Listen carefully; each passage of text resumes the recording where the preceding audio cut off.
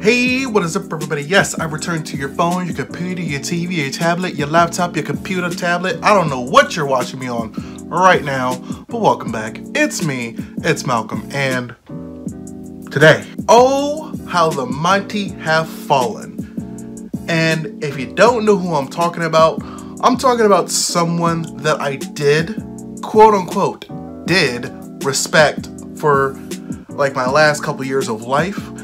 Ellen DeGeneres, and if you don't know who that is, watch Finding Nemo. She's the annoying blue fish. You can also watch her talk show, which is probably one of the highest rated talk shows.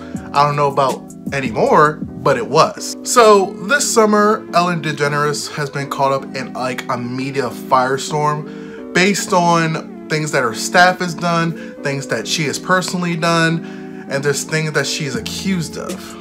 Shout out to my sweet tea in the back. Leave a like for sweet tea. All these things came out about Ellen, and what I really think what started off was a YouTuber, a beauty guru named DeGeneres. Now, if you don't know who DeGeneres is, she came up with this video about her transgender journey, and I guess like a couple weeks after that, Ellen brought her onto the show. Now, DeGeneres also says that even though she had a good experience, it wasn't what she thought it would be. She didn't have her own private bathroom. She had to like use the bathroom with everybody else. She had to get her makeup done in there. So it wasn't as welcome as she thought it would be. You know, she was on other talk shows talking about how the Ellen staff didn't treat her so good. So it was a lot. And after DeGeneres did her, I guess, expose of Ellen's show, it's like the floodgates open. Like all these people started coming out with stories about how Ellen treated them poorly. People that were guests said they were being treated poorly. Staff said they were being treated poorly, and like Ellen was yelling at them. And it was just a lot of crazy things. And something I didn't know until I found out this year, and which makes me kind of sick of Ellen personally. If you know Mariah Carey, yes, the Mariah Carey, the singer, a couple years ago, I don't remember what year it was, people thought Mariah Carey was pregnant. Now, people that know Mariah Carey, she's one of those people that like to keep like things like that super private, and I think she just didn't want to announce it because she was afraid of a miscarriage, because I think she's had that before, I'm not sure. But what happened, what Ellen did on her show was she heard about this rumor, and so she tried to make Mariah Carey drink wine on her show to prove that she was pregnant or not pregnant. And I'm not gonna pull up the clip for you, it's really awkward to watch, but you could just see how uncomfortable Mariah was about the whole situation. And of course, it turned out that she was pregnant. However, I want to say like a little bit after the show, she unfortunately did not keep the baby. The baby did not make it. I guess another miscarriage. People didn't like Ellen for that. I didn't know about that. So as soon as I found out about that, I was like, nope, there's also other clips of Ellen talking to foreign guests, not even foreign, but like English obviously isn't their first language, and Ellen just kind of like not necessarily like shamed them for not speaking English well, but it was just the way she was talking to them that was like really awkward to see. So you got to think about things like that. I'm gonna remind you, and this is gonna be important later, this is the 18th season of the Ellen Show. I'm 26. That means Ellen has been around, or like her show has been around since I was 8 years old, because I'm 26 now. One thing I will say about this 7-minute, 1-second opening, whatever this was, it was so awkward. And when I say it was awkward, I'm not even trying to be mean about it. There was like laugh tracks and clap tracks. One, I don't know why anybody thought that was a good idea on Ellen's team to do that. People are gonna say, well, it was a virtual audience. No, the virtual audience wouldn't come through that clearly, because if you were to unmute all their mics or like have a live feed, I'm pretty sure we'd probably hear some dogs barking, kids running around in the background, all that kind of stuff. I'm pretty sure it was a laugh track, it was a clap track, and just the way they were placed, it was completely awkward. It was so out of tone. tone deaf. And yeah, people love this apology, right? No, they did not. It's on trending on YouTube right now, which is shocking because if you look at the like to dislike ratio, very, very high dislike ratio, because people are wondering why Ellen came back at all, myself included. So one thing I did catch in the beginning is she's talking about the allegations about the conduct on her show or something like that, or like the work environment. But what's crazy about that is Ellen actually released like an open letter or like something to her employees apologizing about the work environment. So if it can't be an allegation if you're basically admitting it's true that these things did happen, because allegations are something that haven't been proven yet. That's my understanding of what an allegation is. So I don't know why Ellen said that. It was kind of weird, but you can look up the article yourself. I actually put the headline here. She sends a letter. It was a non-apology letter, by the way, which is kind of bad. And one thing that caught my attention, because remember, 18 seasons. She said she heard about things she never, and I repeat, never heard about on her show at all. So you mean to tell me with your 270 employees that she says herself, she has 270 employees. That's great. So you mean to tell me with 270 employees, nobody has ever came to you about anything, you haven't heard anything, you didn't experience anything? That's kind of fishy. I'm sorry. That's kind of like a little iffy to me, okay? But I'm not gonna call her a liar. I'll leave it up to you. And what's trippy about this apology, it's not really an apology. She talks about the situation for 2 minutes and then she makes like awkward jokes for like the rest of the 5 minutes. It's very awkward, it's very out of tone. But what makes it so weird is she never addressed anything about herself. She just said, we fixed the problem and we're handling the situation. Or she basically talked about how 3 of her staff members left.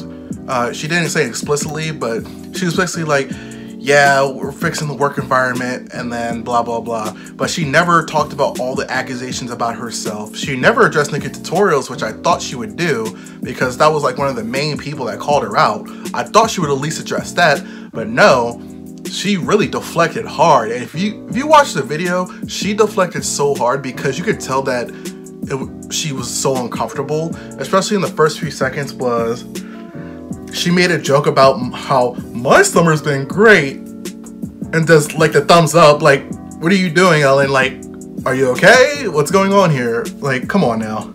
And then she talks about, you know, I take accountability and all this stuff, and, you know, my name's here, my name's over there. And then she makes a joke about her name being on underwear. I don't know why she's trying to make the situation seem so lighthearted when these are a lot of serious things that were like brought up against the show, and it's on her name. At the end of the day, it's on her name. Also, let's talk about how these employees this year, just this year, after all these allegations came out, they finally started getting better benefits. And I could tell you the whole list, but you can look it up for yourself. I left the headline here for you. But what's trippy is the benefits that they're getting. I used to have those benefits at like a minimum wage job. So what you're telling me is your employees didn't even have the same rights and benefits as someone with a minimum wage job?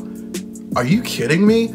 That's crazy to me. I don't think anybody else talked about that, but that's just insane to really think about. And then she says, we're starting a new chapter. Starting a new chapter on the 18th season of your show that has been around for 18 years, but you're starting a new chapter. Okay, I'm all about people have the right to start over, but if you watch this video and you know about all the allegations and all the things that she even apologized for, this apology is BS. First of all, she really didn't address anything. Like, if you watch it, she makes jokes. That's all she did was make jokes in this whole thing. And the one thing that really kind of like grinded my gears, and I'm about to get to it, is she talked about her being called the Be Kind Woman. And the reason why she talked about the be kind is because she said this because of a person named Tyler Clemente. I'm sorry, Tyler Clemente. I don't want to disrespect. He was bullied for being gay, and he committed suicide. So she says that's why she says it, which of course, good message, good message. And then literally, I want to say like not even 20 seconds later, she makes a joke about the be kind thing, saying, if you're gonna give yourself a nickname, don't give yourself that nickname. And then there's another laugh track. And I was just confused because it felt like she turned a serious moment into a joke when she didn't need to make a joke there. It just kind of bothered me a little bit. I don't know if anybody else felt that kind of way. It just bothered me where you're saying, yes, the reason why I'm saying be kind is because of this situation, but don't have that same nickname, blah, blah, blah. Insert laugh track. That just kind of like ruined it for me. Like I really tried to give this whole thing a chance. Like that part right there, that part's for some reason bothers me the most. I don't know why. Maybe because just a sudden change from serious to joke. I don't know why she did that. But pretty much the rest of it is pretty trash. She really doesn't address anything. Didn't address Nikki tutorials. Didn't address all her past guests that have called her out. And there's a bunch. I have a bunch of stuff. Mostly Twitter stuff, but you see the news headlines. I've showed some here and there.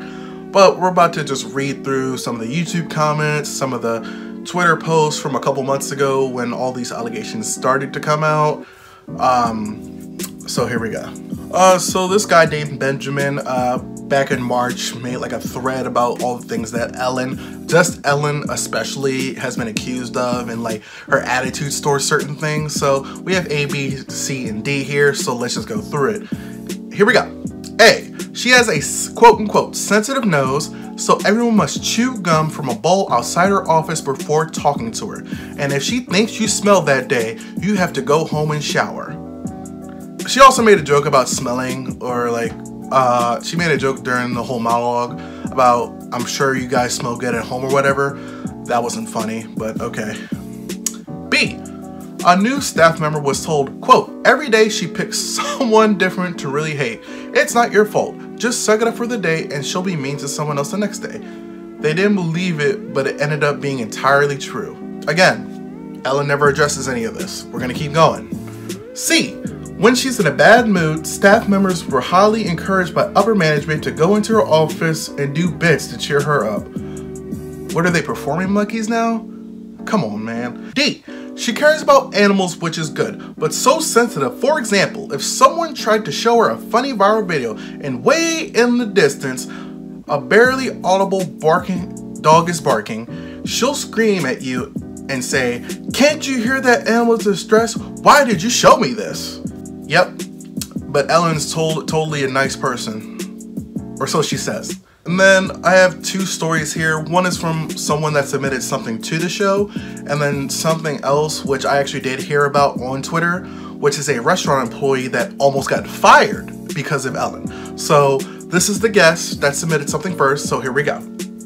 Her name's Danielle. She says, when I was 15, the Ellen Show was doing a contest of fans making a bus error and sending it to her. I worked so hard on this and even wrote her a letter. Weeks later, she used it as a prop in a game and gave it away to some random person with $500 attached to the bottom. Basically meaning that artwork didn't mean nothing to Ellen and she wanted to give it away right away because she didn't like it.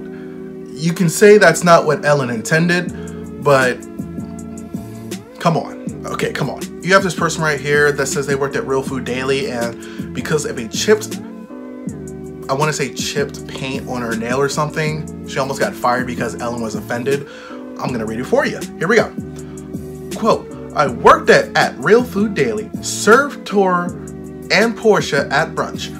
She wrote a letter to the owner and complained about my chipped nail polish, not that it was on her plate, but just that it was on my hand. I had worked until closing the night before and this was the next morning. Almost got me fired. I have worked at a restaurant. I know what it's like when you work closing shift the day before and then you have to open. You barely have any time to do anything for yourself. So I can completely see why she had probably a little bit of chimped nail polish. And the fact that Ellen pulled a Karen move and wrote a letter complaining about it, come on, come on. And just to finish it off, some YouTube comments, because something I've noticed is when I pull comments from certain videos, the video's comments get turned off. If you don't know, I had a video on Brooke Houts, yes, the dog abuser. I pulled some comments from their video. That video has comments turned off now.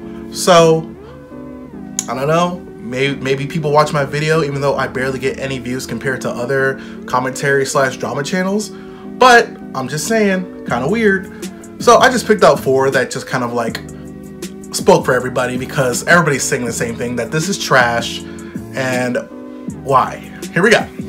We got this guy Michael here. He says, she's like a horrible politician who got caught in a scandal and her PR said apologize, say these things, act genuine, and talk about the pandemic, then promote the black guy. The black guy is Twitch. He's like a famous like I want to say, is he a dancer? Because he was on World of Dance a couple weeks ago when that show was on the air. Another NBC show. I know, surprising, right? These people really need a PR person. I could see why Ellen talked about the situation as like her opening for the show, so she wasn't ignoring the situation. But I really think this just made it so much worse for her. We got this guy Jim here. She's not the least bit sorry. She's faker than a $4 bill. She's just trying to cover her own guilt. Yeah, like I've already said, this, like if you watch the video, she really doesn't address anything. Like it's mostly jokes. Like I don't understand why like you couldn't be serious for like at least 10 minutes and say, these are the things that are going on, some that I didn't know about and some about me.